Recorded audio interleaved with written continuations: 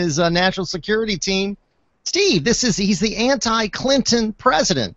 He doesn't learn from elections. He's not a leader. I mean, he's extremely partisan, extremely divisive, and that's why I think the history books will record him. I don't see any leaders on the other side.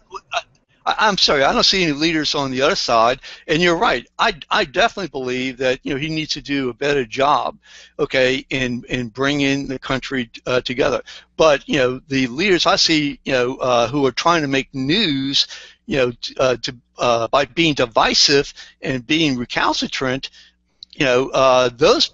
I'm sorry, All right. This country's not going to work. This country is not going to work. Okay, I've been around for quite a while, unfortunately. I've seen a lot, and this country is really in bad shape. But it's in bad shape because of the extremes. Okay. That's why I put Barack Obama on one of the extremes, Steve. Okay. I think he is on the far left extreme, and I think you look at the Democratic Party. Why has it had such trouble? It got smoked in the midterm election. There's no Democratic Party really in the South anymore, Steve. I mean, they've been destroyed, but they've done it to themselves. I understand, and I can tell you this: 2 years from now, I think you're going to have a reverse. In terms, I do. But look, I would have wanted Obama to have been more, to the center. I think he has been, more to the left. But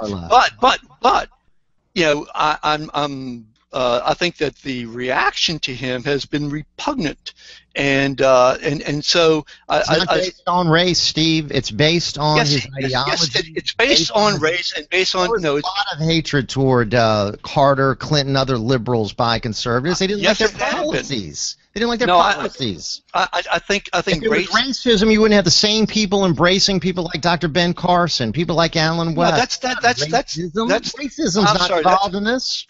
I'm sorry. I don't agree with that. I totally disagree with you. I think it's based on what you're talking about. Can I finish? You don't know them. Go ahead. Okay. I think race does play a role. Okay. And okay, you say it doesn't play any role at all. I think race plays a role. I think it has played a role. Okay. But to say that Obama lost the South because of race, no, that is not the case. Okay, but I do think it plays a role in everything that happens. Everything that happens. And because to say he that plays the race card completely. And he's the only one who plays the race card constantly. He's the one dealing the card from the bottom of the deck constantly, Steve. That's what he does. He specializes in that.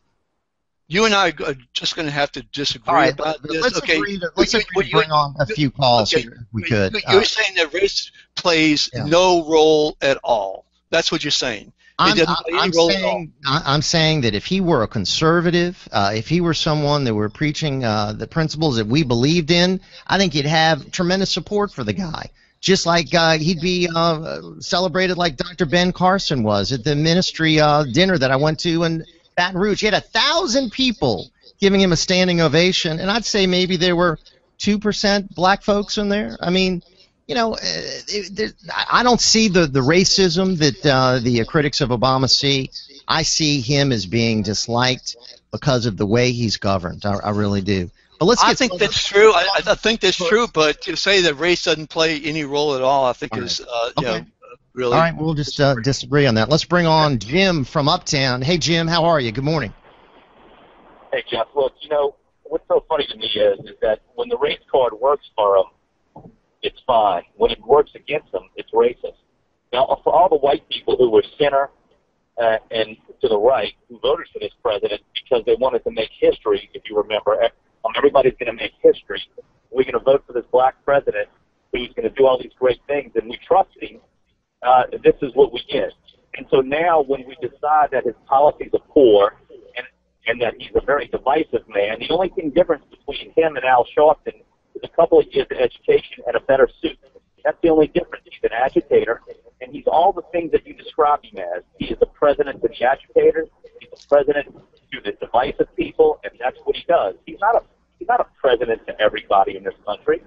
But now when the race is working against him, polls are working against him. Now, all these same people who voted for him, who are sick of him, are now racist.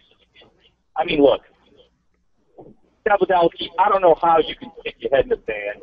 I didn't say that. Wait, sir. I didn't say that. So I think maybe you ought to listen to this recording again. Tell me where I'm wrong. Please. Okay, go on. Where I'm wrong. I didn't say that, Jeff, and you know I didn't say that.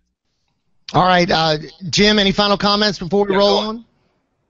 No, I just think that, I'd like Mr. Sabludowsky to tell me where I'm inaccurate or where I'm wrong in this, observation. All right, my friend. Thank you. That's Jim from Uptown.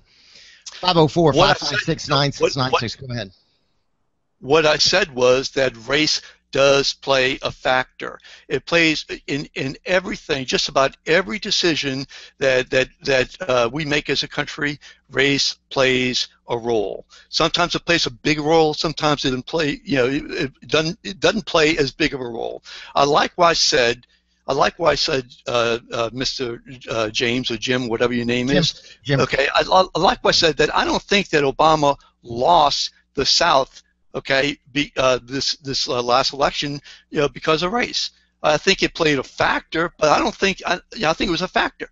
But to say, like you said, Jeff, that it's no factor at all, I totally disagree with that. I'm sorry. Well, listen, I talk to a lot of people that oppose him. I communicate with a lot of people who are Republicans and conservatives and Tea Party folks and moderates and independents, and I never sense that ever that race is a factor at all. And you say you see it. Sure. I don't. Absolutely. I can only report to you what I see and the people that I communicate. Well, sure. No, of course, because something that the liberals constantly throw out there and Obama's constantly throwing out there. I don't see it from the. Of course, you're not going to see it at all. You would think if they were racist, they would be talking about their racism. You're part of it. I've never heard it. I never have, and that's why I say I think it's a phony argument. Let's go to Brett on the North Shore. Okay. Hey, Brett, how are you? Good morning. Good morning. Good morning, Steve. I think that race plays a factor only as much as it also does in decisions made by the African American community and the Hispanic community. It's not predominant amongst the conservatives at all. You may have one or two, but that's it.